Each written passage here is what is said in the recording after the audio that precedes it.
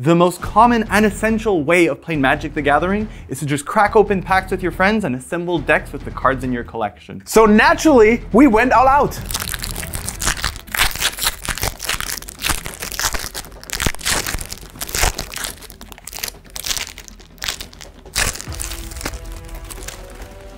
En garde. Moussaillon. Si. Tocar. Allons-y. Si. I go first? I will keep. Lost Caverns of Ixalan is such a cool set. And when I was going through it, I noticed a lot of things have to do with the graveyard. So I saw Abuelo's Awakening.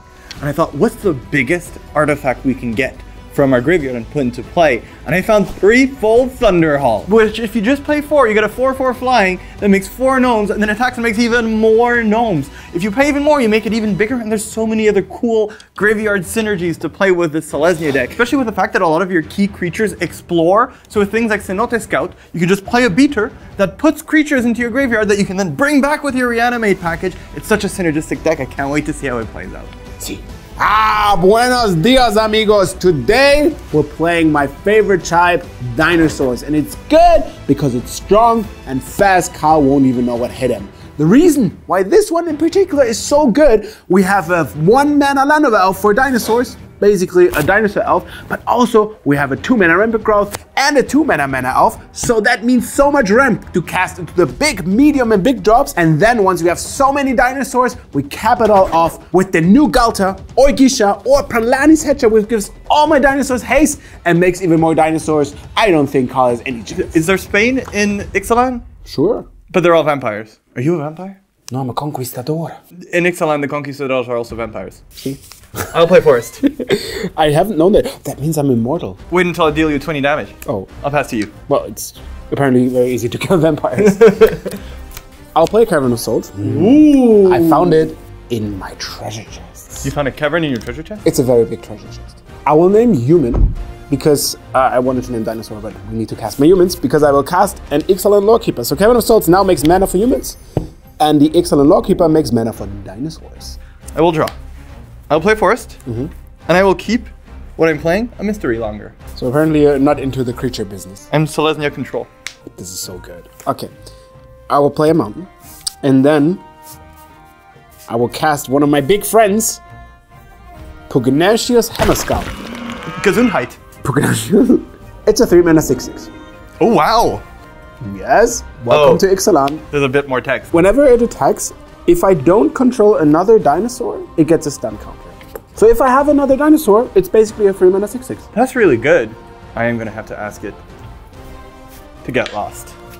I'm going to cast Get Lost. It's instant, destroy target creature, enchantment, or planeswalker. Its controller creates 2 map tokens. It's not a shopping mall. I can't just get lost in the jungle. We get a new type of token that we haven't seen yet. You get 2 maps. Go ahead. I will untap. I will be very good at drawing cards. Oh, darn it. It's okay. I will play Plains. And I will Jadelight Spelunker for 3. Basically a Jadelight Ranger. When Jadelight Spelunker enters the battlefield, it explores X times. In this case, twice. To explore, you look at the top card of your library, and you put that card in your hand if it's a land. Otherwise, you put a +1/+1 counter on their creature, and you then put that card either back on top of your library or in your graveyard. I'm going to reveal the top card. It's the Skullspore Nexus. It costs a lot of mana. It costs a lot of mana. Would you like to give it a read for me? This spell costs X less to cast, where X is the greatest power among creatures you control. Wait, I could have cast that. That would have been free almost. It would have been really good in your deck. Whenever one or more non-token creatures you control die, create a fungus with base power equal to those creatures. It's mine now. I would like to put this in my graveyard. Okay, double target creature's power until end of turn. I'm going to put a counter, and I'll explore again. Another Jadelight Spelunker. I think I want that one on top. Okay. It's hidden now. It's spelunking in my library. I'll pass to you. I'll draw. I'll play Mountain. Oh. And a Hulking Raptor. It is a 4-mana 5/3 with Ward 2. Your creatures are so huge. I know. And in the beginning of my pre-combat main phase, I add 2 green. So right now, I don't get it because we already had that. Go ahead. Okay, that's a pretty good start. I will draw my Spelunker. I'm actually going to play it now because I need to dig. I'm going to pay 4, and we'll go spelunking for 3. Okay. I will explore once. I'll put a buried treasure. I think I want that in my graveyard. What does it do? Something from the graveyard? Yes, actually. When it's in play, it's just a treasure. But if I pay 5 and exile it from my graveyard, I discover 5. Fancy Cascade. Fancy Cascade. Explore a second time. I do want this in my graveyard. I don't like that. And then I will reveal, oh, this one again. I think I'll keep this one on top. Okay. I'll draw a card. Ooh, exciting. How much mana do I have? 1, 2, 3, 4, 5, 6. So close. In the beginning of my pre-commit main phase, I will add 2 green. Wow, you can tap for 6 right now. We're gonna tap 2 more, so we have 4. And for those 2, I will cast Ixalan. Ixalan. Oh, yeah, I can't help you there. So Ixalan. Firstborn of Gishav. Ah, Gishav. Okay. Enters the battlefield. You may pay 2. I will pay the 2 from Hulking Raptor. When you do, target dinosaur you control deals damage equal to its power to another target creature. Oh no, my Jade Leg Spelunkers. Punk. Okay. And they don't even fight. You just stoing it in the face. No, they're gone. Then I will use one of the maps to explore my Hulking Raptor. Well, there's a lot of exploring in this set. Oh, okay. What does that do? When it enters the battlefield, I choose a creature type. It's a creature of the creature type. If a triggered ability of another creature control of the creature type triggers, it triggers again. And since I have nothing to do, I will just do that again. Chick. Ooh, oh, land. Free land. You drew a card. I will play a Restless Prairie tapped, which makes green or white, or becomes a 3/3 llama. And then my 6/4 is going to attack you. Ow. Yeah, I guess I have to take 6. Well, you might have thought I wasn't doing much. Yeah. But I have something up my sleeve. Arms. Darn it, if I wink, it doesn't look like I'm winking because I have an iPad. I have something. If you wink with the up my sleeve. That doesn't make sense. It just looks like I'm closing my eyes. How do pirates wink? They don't. I will play in plan. Okay, on play. Si. Si vous plaît. S'il vous plaît. And I will play Abuelo's Awakening. It's a sorcery. Return target artifact or non-aura enchantment card from your graveyard to the battlefield with X additional +1/+1 counters on it. In this case, X is 1. Okay. It's a 1/1 spirit creature with flying in additional to its other types. I put a card in my graveyard earlier. Let's give it a read. Oh, the whole deck is built around this. I'll put a 3-fold Thunderhawk onto the battlefield. It's a gnome, which is very important. It also has 1 counter, so it's a 2/2 flyer at the current moment. It enters the battlefield with 3 +1/+1 counters on it. Oh, that's really convenient. So because now, 5/5? it's a 5/5. And whenever Threshold Thunderhawk enters the battlefield or attacks, create a number of 1/1 colorless gnome artifact creature tokens equal to its power. What? No. Yes. Now you make 4 gnomes. I make 5 gnomes. Power, 5 gnomes. And whenever this attacks, you always make 5 gnomes? Unless I make it even bigger. There's more text on this. And it flies. Pay 2, sacrifice another artifact, put a +1/+1 counter on 3-fold Thunderhawk. And it flies. And it flies. So I can't block it. You cannot. Parler? No hablo. I'll attack you for 3. Yes, I will go to 17. Haha. Who's on guard now? I feel like I've angered the countryside. I will make 2 mana. Okay. Well, we have issues, I tell you. But you also have issues. I also have issues. I think I have a gnome army. Normie, as some people would say. Nobody would say that. I will use those 2 mana to cast Huatli, Poet of Unity. It's a legendary creature, human warrior bard. When Huatli enters the battlefield, search a library for a basic land card. Her poetry must be fire because the crowd is going wild. And put it into my hand. Yes. And for 5 mana, I can exile Huatli and then return to the battlefield, transformed, and she's going to be a saga. Then I will attack you. Everything here. All the gnomes. Yes, everything dies. You take 2, go to 12. Then, for a dinosaur mana, I will cast a Dino, which is 3/2 trample. Whenever another dinosaur enters the battlefield and you control, you may have this belligerent yearling base power become equal to that creature's power.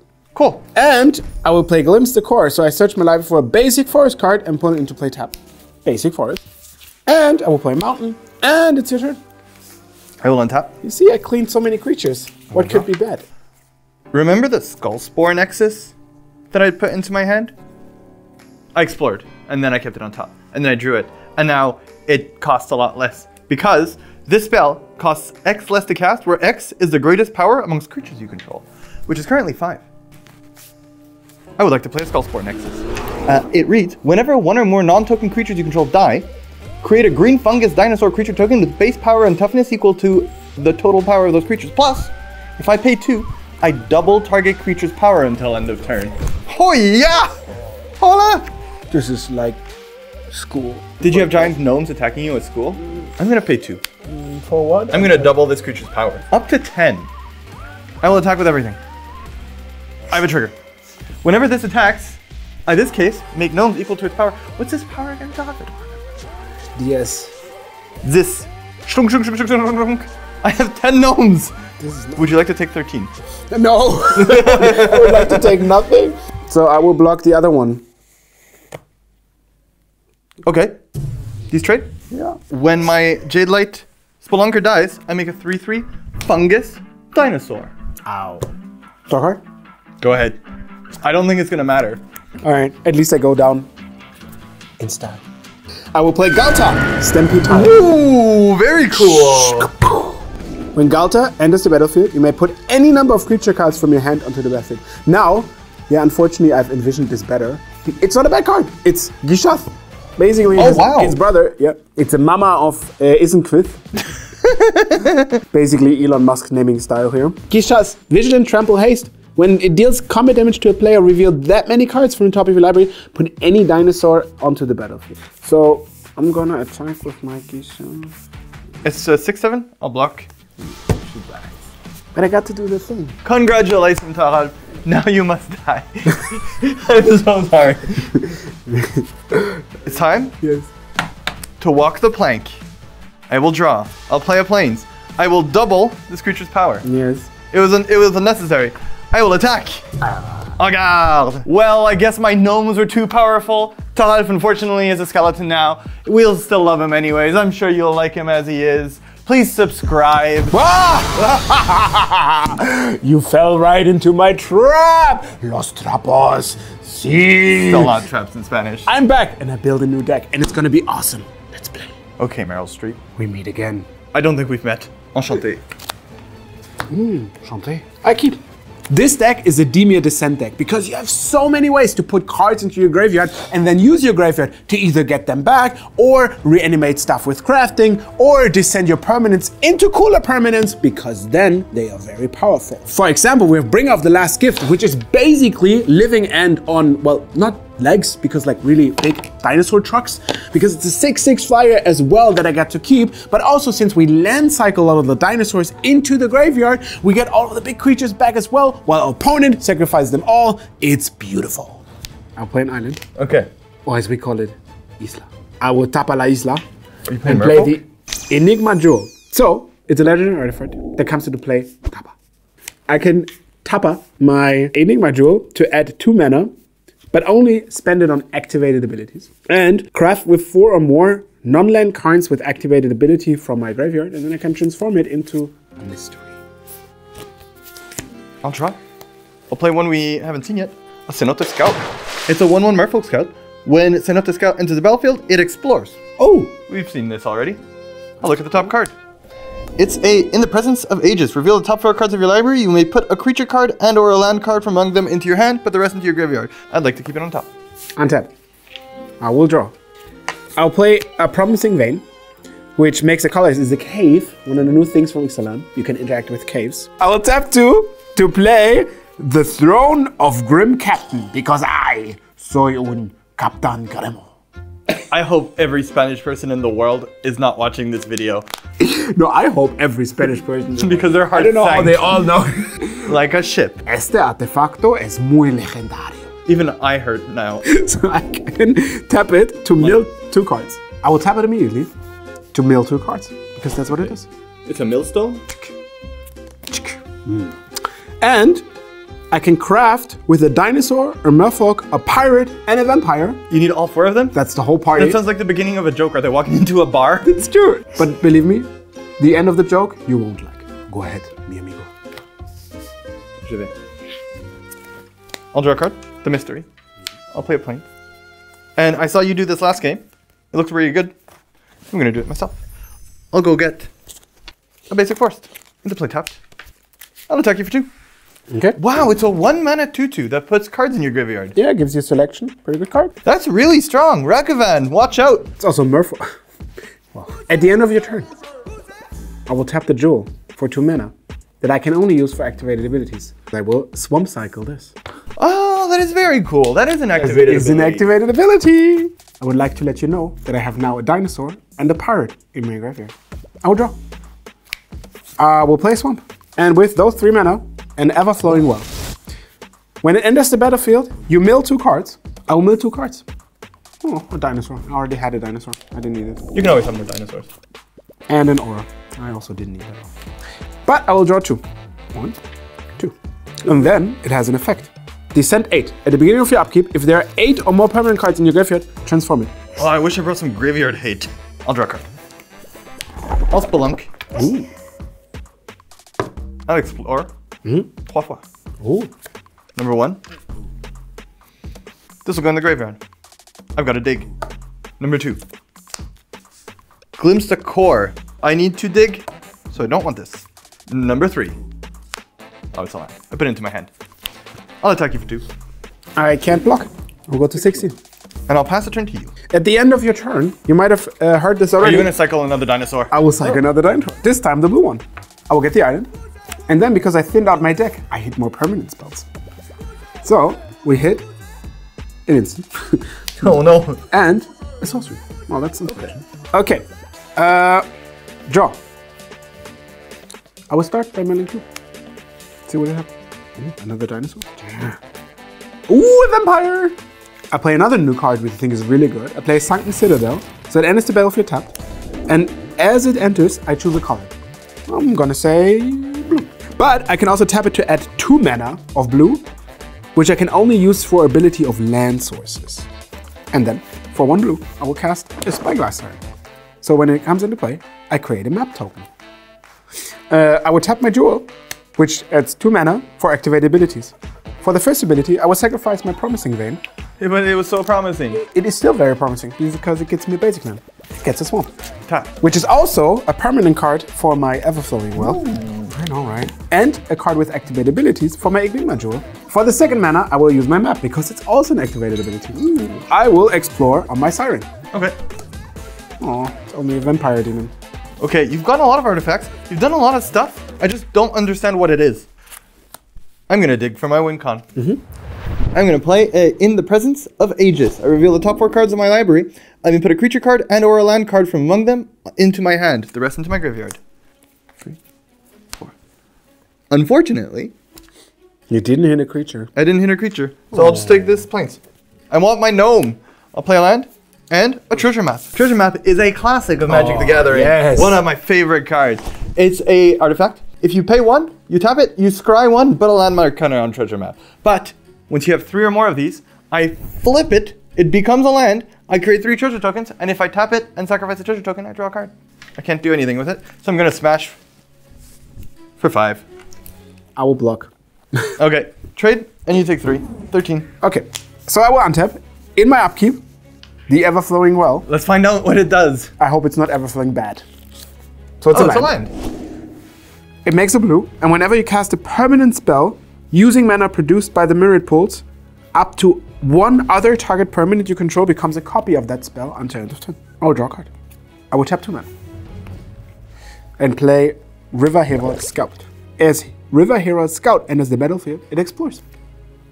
Boom. You might have noticed, it's a little bit hidden, but I've assembled the Exodia of a merfolk, a pirate, a demon, and a dinosaur. Wow, and some might have said that it was impossible. Well, they were fools. All right, let's see what happens, right? I will use 4 mana and craft. Exile this artifact. Exile the 4 among the permanents you control and/or cards in your graveyard. So, it's a legendary creature, skeleton spirit pirate. And it has Menace, Trample, Lifelink, and Hexproof. There's so much things. Right? It's also 7. Wow! When the Grim Captain attacks, each opponent sacrifices a non-land permanent. Then you may put an exiled creature card used to craft onto the battlefield under your control, tapped and attack. Ooh, and you have a 6/7 in here. And the cool pirate. And I will play an island. And it's your turn. Ay, ay, ay, ay, ay. I don't know how I'm going to deal with this. I need to start digging now. I'm going to scry with my treasure map. That doesn't save me. I'm going to draw a card. I'm going to make a Matzalantli, the Great Door. Nothing protects you more than a great door. I'll draw and discard. Okay. As doors do. I'll discard a plains. I can't even attack. No. I pass a turn. Okay. We did make the Grim Captain to leave him at home. He's anxious. He wants to go party. And you know who you party best with? Dinosaurs. A vampire cleric. Oh. Actually, a dinosaur. Yeah, yes, it's more factually correct. Okay. He did. And so this dinosaur is a 6/7 ward 3. I mean, I block. Okay. I'll take 7. We just swap life totals. Positive lifelink. I will play an island again. Okay, it's your turn. This might be my last draw. I'm gonna be honest with you, I don't have anything cooked. I'm gonna have to scry. I'll put this on the bottom. I will draw. I will play a plains. I will use my Masantli to draw and discard. And this Dolph is gonna have to be a really good card. So I will flip it with my sword. Like a cool pirate. Allez up! Can you reveal it, please? It's a bird treasure. I will discard a forest. On my last chance, I will pay 5 mana and exile this buried treasure from my graveyard. Okay. If I exile it from my graveyard, I discover 5. I activate only as a sorcery. I think I'm dead unless I get something really good. It's a forest. Ooh. Okay, so the deck is built so that I can get these again. But discover 5. I didn't hit my gnomes. Well done, yeah. I didn't hit my gnomes. I'm gonna get a Abuelo's Awakening. I return target artifact or non-aura enchantment card from my graveyard to the battlefield. Unfortunately, it's this. Yes, the space is appropriate. So you found a brick, literally. I bricked. Yes. It's a 1/1 flying spirit though. Search your library for a basic plains card, reveal and put into your hand, you gain 2 life. I go get a plains, put it into my hand, and hope you can't deal with my brick. I will untap and draw. I'll cast Corpse of the Lost. It's an enchantment. Skeleton units control have +1 with own haste. When it enters the battlefield, I get a 2/2 black skeleton pirate creature token. At the beginning of your end step, if you descend it this turn, you may pay 1 life. If you do, return it to my owner's hand. Unfortunately, you don't get to see how cool it is because I will kill your creature. No! My brick. I will discard the Cavern of Souls. Then I will attack you with my 2 skeletons because they have haste and my dinosaur. And then the Grim Captain will add another vampire. And they're gonna beat you. You have less life, so I lose a die. And then you take 19. Well, shiver me timbers, because I thought my gnome deck was undefeated. Are you shaving with your sword? Yeah, it's a victory shave. That's what they did back there. How do you know? Is it because you have gray hair and you were there at the time? How dare you? You also have great hair. Yeah, I was there at the time with the vampires. Okay, well, that was so much fun. It was so much It was fun. incredible how just one block gives you so much resources to build something cool. Like the deck I built just had so many angles and it fit together. Really good. Yeah, if you enjoyed this, not only did we enjoy putting these cards together, but the most common way to play Magic is to just crack packs with your friends and make decks with them. So if you want to see more of this, let us know in the comments below. Maybe it'll give us an opportunity to do this for every set. Who knows? It was a lot of fun. But also, some of you have been bad people because we noticed only 50% of you are subscribed. And that's really mean. So either you press the button right now, it's right there. Or you walk the plank. There's a plank somewhere. You will be walked. You'll find out about it.